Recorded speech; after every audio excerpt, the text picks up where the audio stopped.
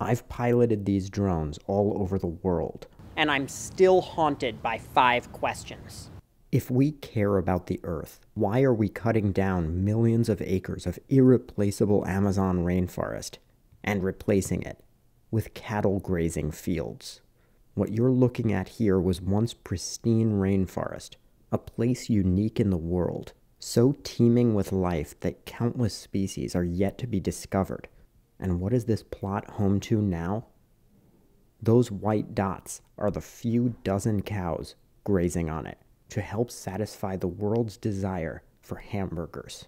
If we care about the Earth, why are we breeding so many animals that a single farm can produce as much sewage as a medium-sized city, which can leach into local water supplies and fill the surrounding air with ammonia and nitrous oxide?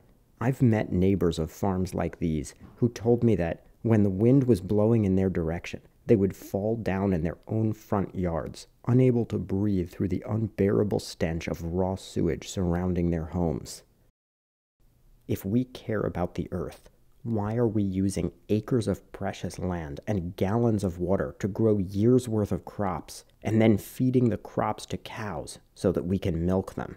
This one dairy farm holds thousands of cows and stretches over a mile from end to end.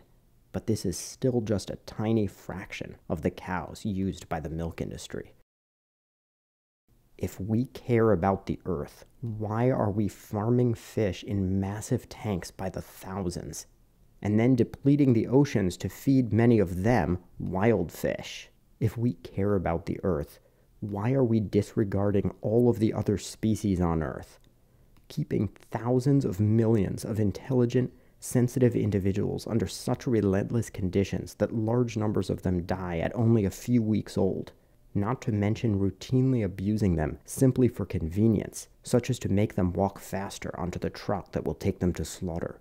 If we care about the Earth, why not simply use the laws of supply and demand to change this?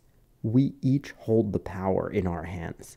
Every time we sit down to eat, we are voting, either to expand these practices or to reduce them, and in so doing, to stand up against the destruction of our planet.